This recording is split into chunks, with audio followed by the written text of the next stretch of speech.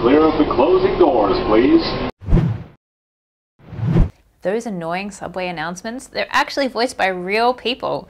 Charlie Pellett will be familiar to most New York City residents as the "stand clear of the closing doors" guy.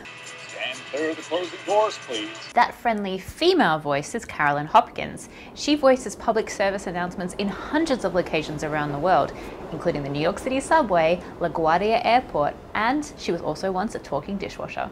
Ladies and gentlemen, your attention please. Bernie Wagenblast can be heard as the voice of the 1 through 6 trains. He provides updates on the next possible train coming through, but to do that, he had to record over 1,000 different elements, including every numbered street well past 250th Street, as well as uptown, downtown, northbound, southbound, Brooklyn bound, as well as a few alternative announcements. The next, downtown, number 3 train. 2 Nuance Avenue will arrive in 3 minutes. What makes for the perfect voice for subway announcements?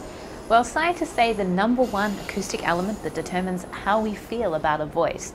It's the speaking rate. People who speak a little slower than normal are perceived as more friendly. Certain people, including charismatic politicians, voiceover artists, and actors, can exert greater motor control over their voices.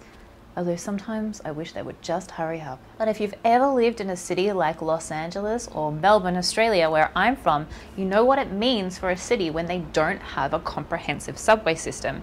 It means more urban sprawl and more people popping up in communities that don't have access to great public transport. That leads to a greater need for a car and then more transport, clogging the city and releasing greenhouse gases into the air. Subways are really expensive to build, so a lot of city planners and state planners don't want to fund them, but they mean so much for the life of a city. If you happen to live in a city that has an awesome subway, go out and celebrate. Your city planners knew what they were doing.